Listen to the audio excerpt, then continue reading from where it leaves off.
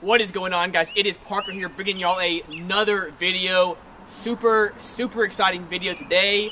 We have the Bonce Apocalypse sub. It looks to be an awesome sub, but we're going to get into it, take a look at it, run some tests on it, and see how it does. Stay tuned, guys.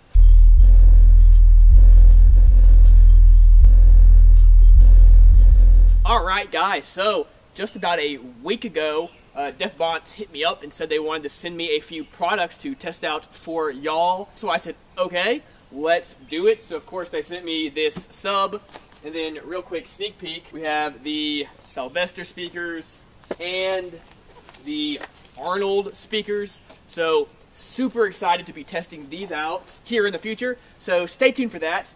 But in today's video, we're of course looking at the Bonce Apocalypse sub. This is their 1500 watt RMS sub, of course, the SA-272. So super excited to be checking this out, guys. Let's get a little closer look up at it and get right into it. Alright, guys, first off comes in a, of course, really nice, cool looking box. And then over here it has just a quick few of the main specs. Of course, we have the 12-inch version in a dual 2-ohm, which is perfect. We can run it down to 1 ohm to really do some testing.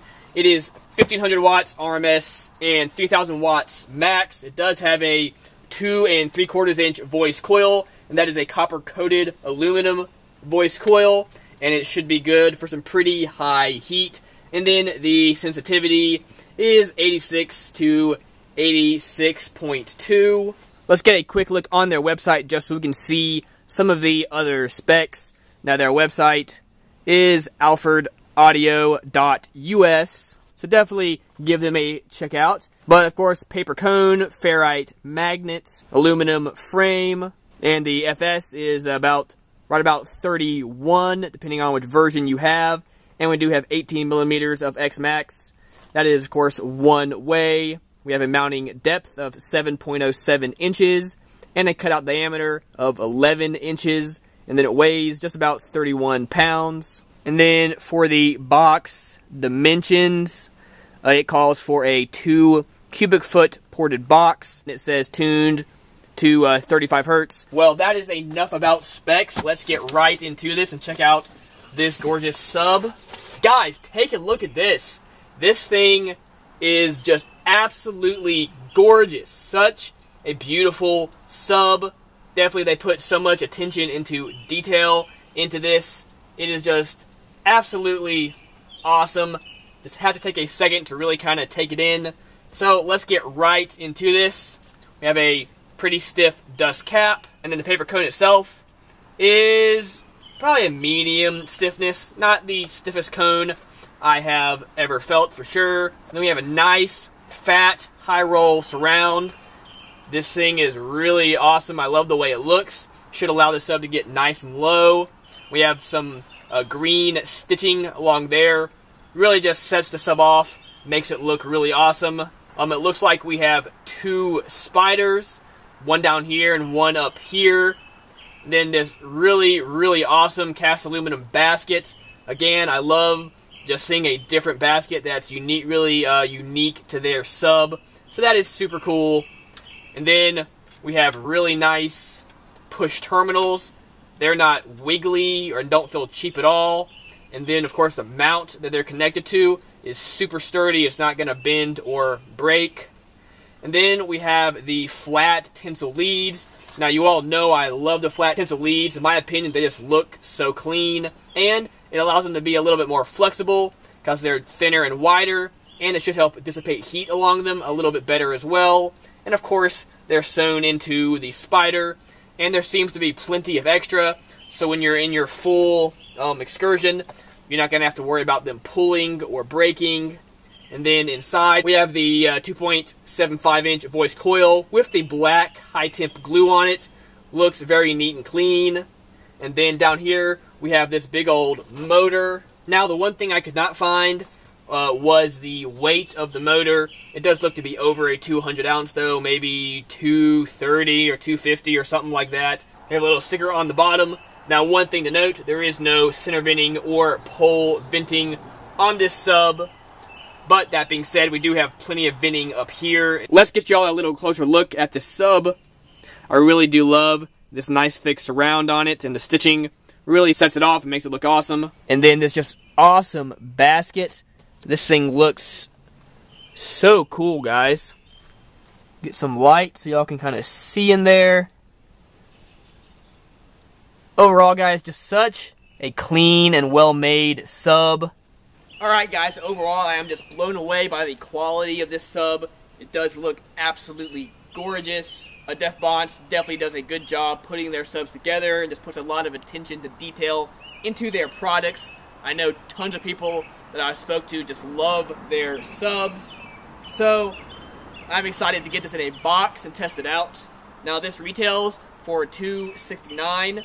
So that kind of puts you right in the range of the American Base HD, and the Scar VXF, and the Rockville Destroyer, and a couple of other subs right in that price range. Now, I do hope to be testing all those out here soon in the future, so hopefully we'll be able to do that. But, yeah guys, let's get this thing in a box and start testing it out.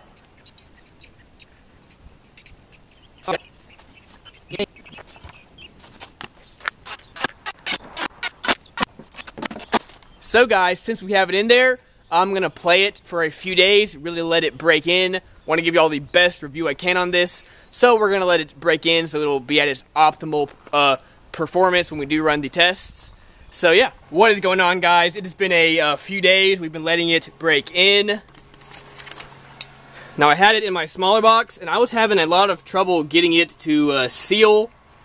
I tried some different gaskets and several things, and just couldn't quite get it to seal right. So I put it into my more performance box, and it sounds a whole lot better. It is loving this thing. So this box is 2.7 cubic feet, tuned to 31 hertz. Well, let's get a few videos of it playing so you can kind of see it and hear it, and then we'll get to some testing.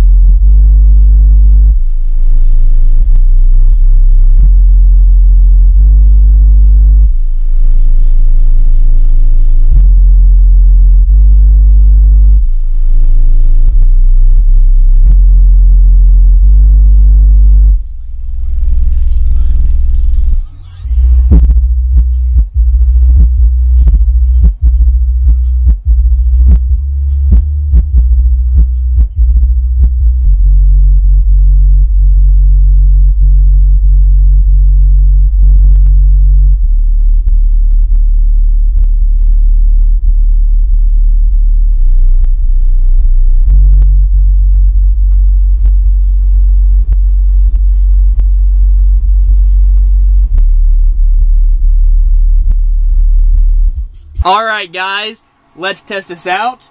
We are going to start with 50 hertz and go down from there.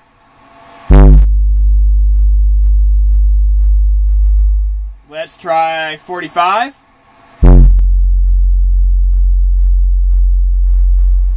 Let's do 42.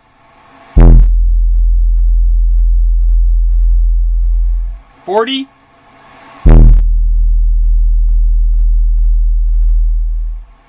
37. Starting to really see it move there. 35. Ooh. 35 sounds awesome. Let's go to 32.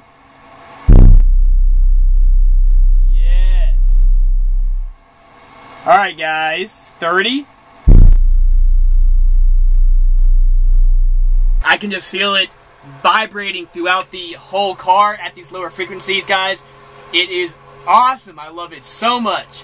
Let's keep going down from there. We're going to do 27.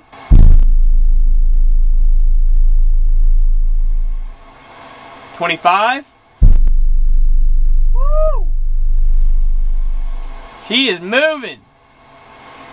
23. That is awesome, guys. 21.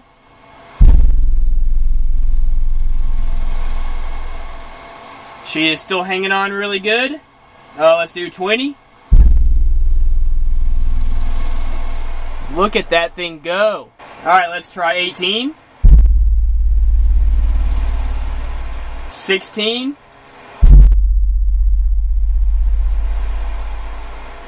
15.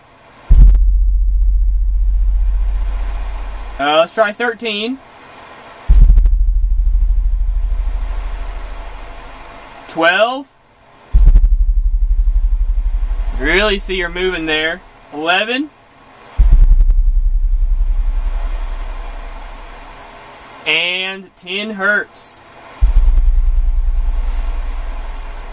That is awesome, guys. Alright guys, it is now time to do the dB test. We of course have my SPL Lab mini bass meter hooked up and the SMD AM1 so we can see how much power we're putting to it.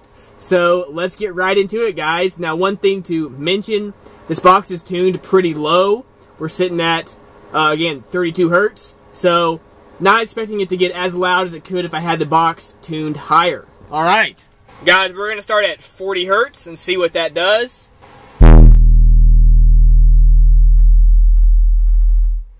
Let's try 42 hertz, see if that's any better or worse. Okay, let's try 45 hertz. Well, guys, we seem to get our best results around 45 hertz. So, let's just start playing it from there. Turn the volume up a little bit. Let's see what we get. So we maxed it out pretty bad there, but we got a 140.9,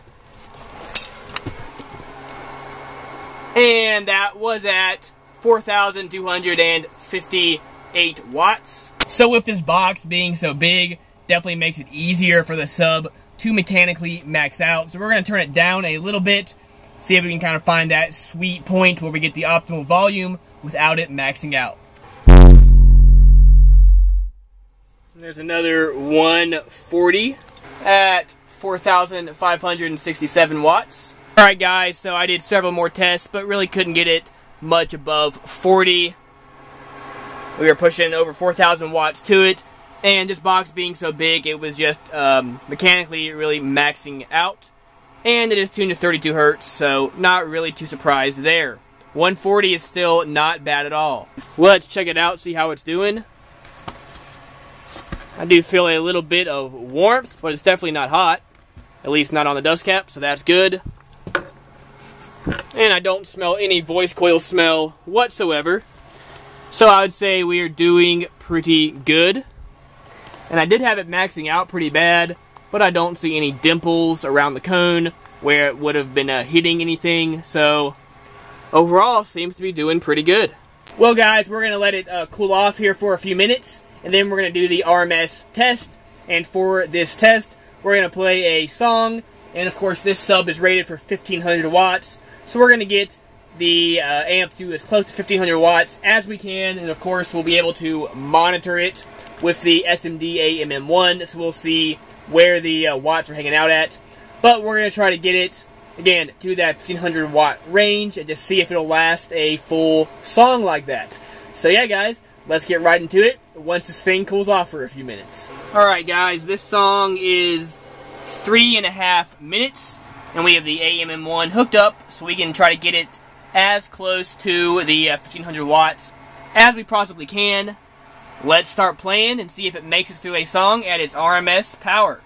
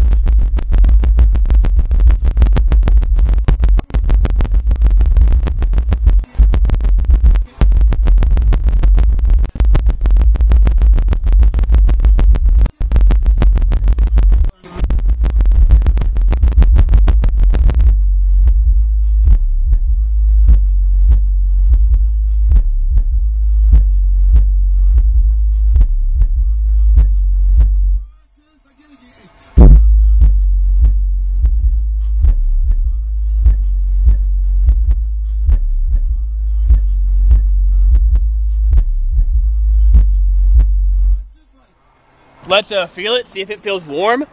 But it did really, really well. I did not smell it, so that's good. I'm feeling some heat. I'm definitely feeling some heat, guys. It's actually not that warm. I do smell a little bit of a glue smell from the port, but it's not a very strong smell at all. And I didn't really smell it throughout the song, so yeah, pretty impressed, guys. As you can see there, it was getting up into 2,000 watts, a good deal, and then staying between 1,000 and 500 easily, and then peaking at 2. So it did really pretty good, guys. Definitely impressed with it. Well, guys, let's get a few more songs to wrap this up, and then we'll call it a day.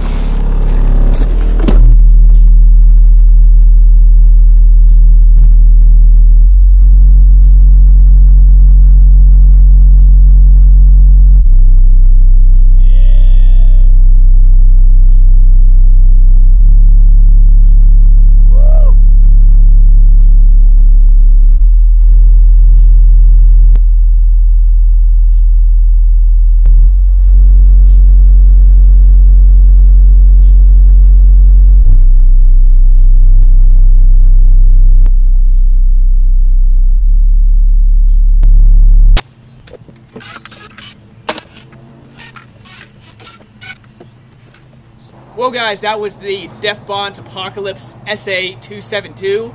I really, really enjoyed getting to test it out. Want to give a huge shout out to Bonce for sending me this to test out. Guys, the website will be in the description below. Definitely go check it out. I'll have links down there too to where you can pick up this exact sub. Anyway, guys, let me know what y'all think. Do you want to see some more quality subs like this, or do you want me to stick with more budget-minded subs? Even though that being said, you're still getting a lot of value for 269 bucks with this sub.